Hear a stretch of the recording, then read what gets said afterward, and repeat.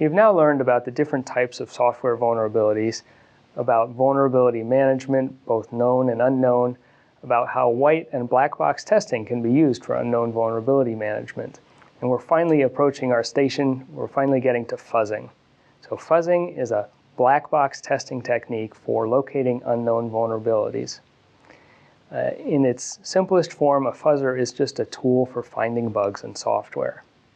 The people that care about fuzzing are the same people that care about vulnerabilities in software. So builder organizations are excited about fuzzing because it gives them an additional way to find and fix more bugs in their products before they release them and ultimately save money. For a builder organization, fuzzing makes perfect sense integrated into a software development lifecycle. They just find and fix more bugs before they release the product.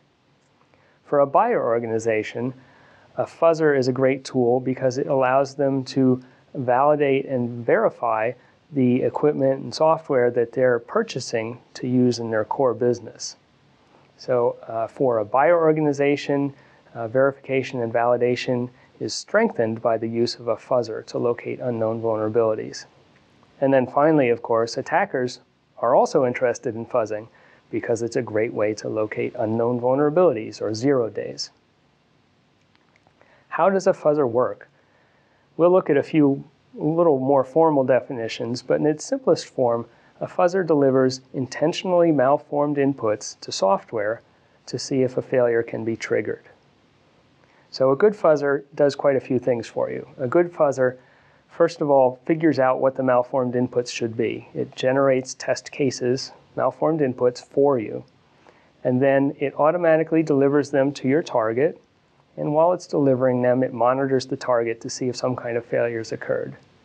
And it also keeps really careful results, records of what it's done, so that if it does trigger a failure in your target, it's repeatable, and when it's repeatable, it's easy to fix. The whole point is you're trying to find problems in software before somebody else does. And this is both from a security standpoint and from a robustness standpoint. So the first definition of fuzzing is pretty concise and accurate. Fuzzing is the process of sending intentionally invalid data to a product in the hopes of triggering an error condition or fault. These error conditions can lead to exploitable vulnerabilities. So that's pretty good, pretty straightforward. There's also a definition from ANSI IEEE describing robustness testing.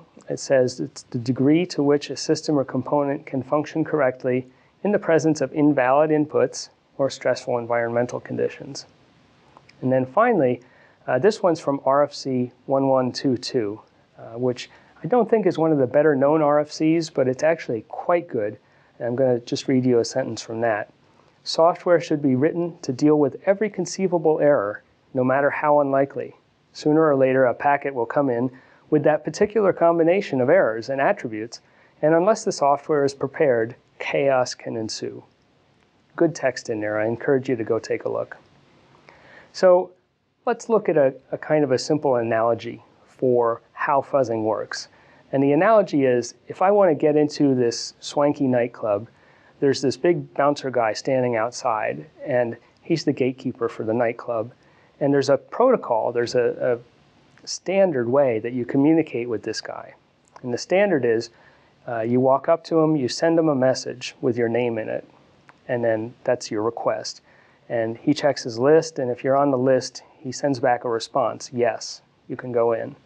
And if you're not on the list, he sends back a no response. So it's a simple request and response protocol. So if you're going to fuzz test this guy, you do something invalid. You do something that doesn't follow the rules of the protocol. So you point off to the side, you say, look, a penguin. And if he goes and looks, or he faints because he's so surprised, or fails in some other way, and you gain access to the club, you've discovered a vulnerability. So fuzzing works basically like this. Here's a little more serious example in the HTTP network protocol. And I just want to mention we're looking at a network protocol here, and protocol fuzzing is important, but there are actually several fuzzing disciplines where network protocol fuzzing is one, There's also content or file format fuzzing, and there's also API fuzzing. So there are different fuzzing disciplines, and even though we're looking at network protocols to begin with, don't be confined to that model because there's a much wider world of fuzzing than just that.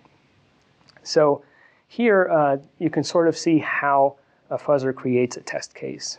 So first we're going to look at just a normal HTTP request message, a valid request message, and then we'll look at one fuzzed version of that. And we didn't do anything really crazy here. All we did was we took that slash field in the first line of the valid message and replaced it with a bunch of A's. So that's one fuzz test case.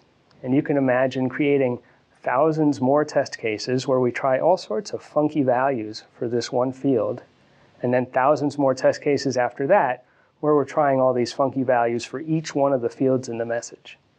And that's basically how a fuzzer creates test cases. We'll look at this in more detail later, what the specific techniques are, but just to give you an idea of what goes on, that's what happens.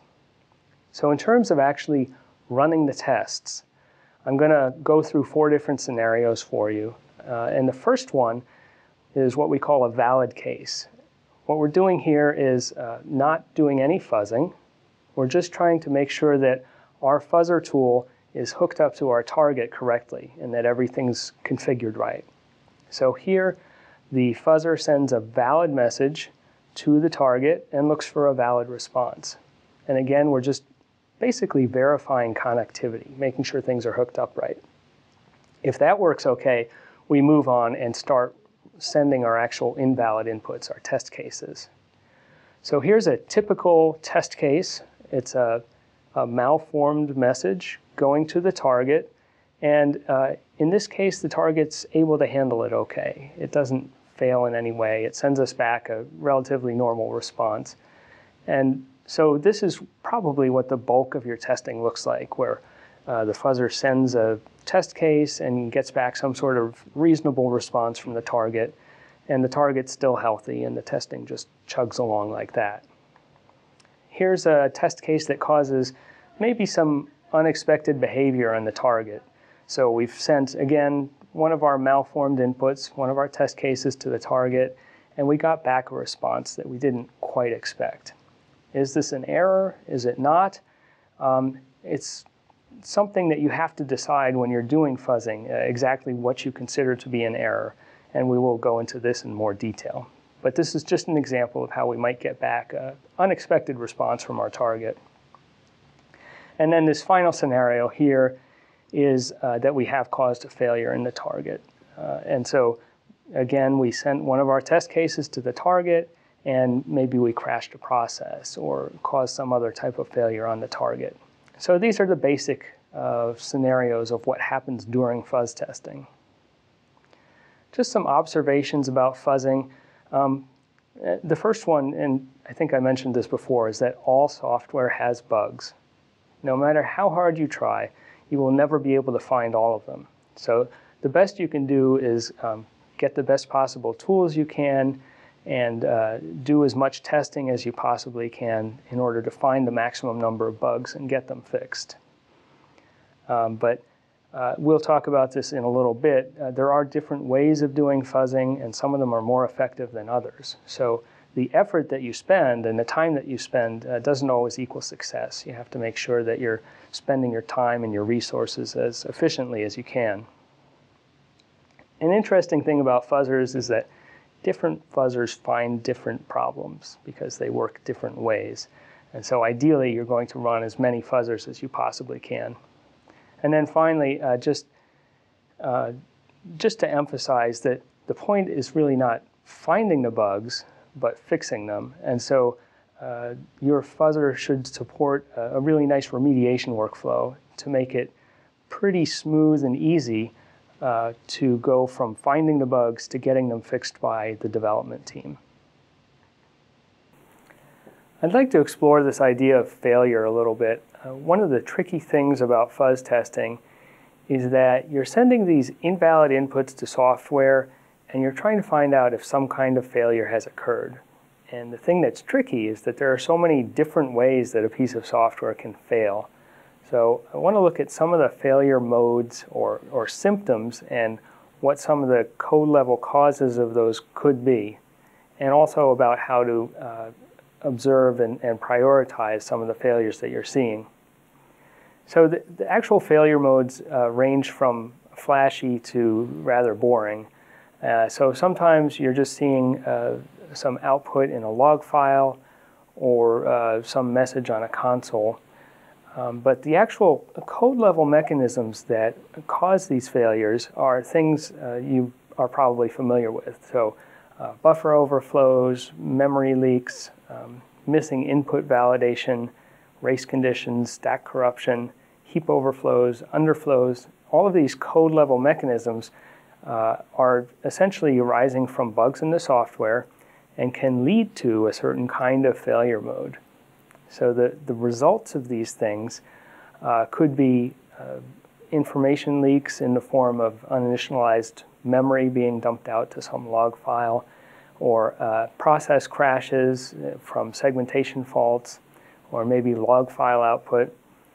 Sometimes busy loops. Sometimes a process will go into a busy loop because of an invalid input. Resource depletion and corrupted data. And one of the things that's tricky about fuzz testing is that there's really no set relationship between the code level mechanism that's being triggered here and the failure mode that you're observing. So it's just good to keep in mind that whatever kind of failure mode you're observing, you really can't draw any conclusions about how serious that bug is or whether it's exploitable or not, because there's just an arbitrary relationship there. One of the things people often are alarmed about when they first start fuzz testing is they say, well, I ran 122,000 test cases and I got 2,000 failures. I've got 2,000 bugs I have to fix. But it's important to keep in mind that there's a one-to-many relationship usually between the actual vulnerability in the software and the number of test case failures you see in your fuzz testing. And the reason is simple. It just means that the fuzzer creates a whole bunch of test cases that fuzz a particular field in a message. And so you could be triggering the same vulnerability in the software multiple times with different test cases. So it's just important to understand that relationship. And then finally, a lot of times beginning fuzzers ask how to prioritize the vulnerabilities that they've located. So if they locate 20 vulnerabilities in a piece of software, they want to prioritize them so that they fix the most dangerous ones first. And there are a couple of things to keep in mind here. Basically, the credo is fix everything. So there's this idea of exploitability. Is a vulnerability exploitable or not? And we say, and this is backed up by Apple's secure development document that for iOS, that the amount of effort it takes you to determine if a vulnerability is exploitable or not is just so much more than the amount of effort it takes to just go and fix the vulnerability that you might as well just go and fix it. Even if you did that determination of exploitability or not exploitable, that's sort of a temporary thing. I mean, if you decide it's not exploitable today, who's to say that in a couple of weeks or a month or a year, somebody wouldn't figure out a way to exploit that type of vulnerability? So again, it's safest just to fix all of the vulnerabilities that you locate. Fuzzing is a relative newcomer in the world of software testing and verification, but already it's found in all mature software development life cycles. And there's a simple reason for this. Fuzzing is just really good at finding unknown vulnerabilities, and if you're a buyer, assessing the risk of a piece of software or a piece of equipment. On the builder side, Microsoft has included fuzzing as part of its secure development lifecycle so that more bugs can be found before a product's released. Cisco also has a secure development lifecycle, which they use for all of their products. Apple has a secure coding guide, a really excellent document for iOS and OS X in which they recommend fuzzing as a way of locating bugs. And then other industry giants such as Adobe, Google, and IBM are also strong supporters of fuzzing. On the buyer side, more and more buyer organizations are using fuzzing as a way to protect their business. So their business runs on equipment and software that they buy from other people, and they can use fuzzing both during procurement as a way of assessing risk in those things that they're buying, as well as afterward to find and work with their vendors to get vulnerabilities fixed. An excellent example of a buyer organization is Verizon. Verizon has a set of lab entry criteria which say that any organization that wishes to sell a piece of equipment to Verizon to be included into their network has to do fuzz testing with Codenomicon Defensics before Verizon will even accept that equipment into the lab. Verizon does this because their business is their network and they provide a service with that network to their customers. And fuzzing allows them to ensure that they're providing the best and safest possible experience for their customers. And in addition to builders and buyers, we're also seeing meta organizations such as industry consortia and regulatory agencies that are adopting fuzzing and recommending it as part of software development. So you've seen that the IETF in RFC 1122 has recommended that software needs to respond to every conceivable kind of input and condition, and fuzzing is a great way to test software to make sure it's ready to meet that criteria.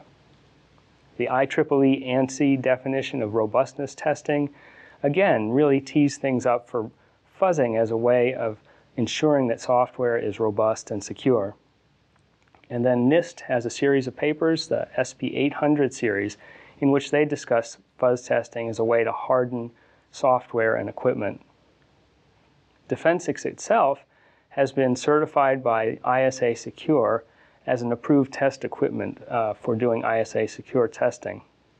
And then finally, in the United States, the FDA has done two things. First of all, they now recommend to medical device manufacturers that fuzzing be used in product development, again, as a way of finding and fixing more bugs before release. And second, the FDA has set up a cybersecurity lab in which they're using Codenomicon Defensics specifically in order to test medical devices. Thank you for watching these videos. We hope you've enjoyed them. If you want to learn more about fuzz testing, visit our website at www.codenomicon.com.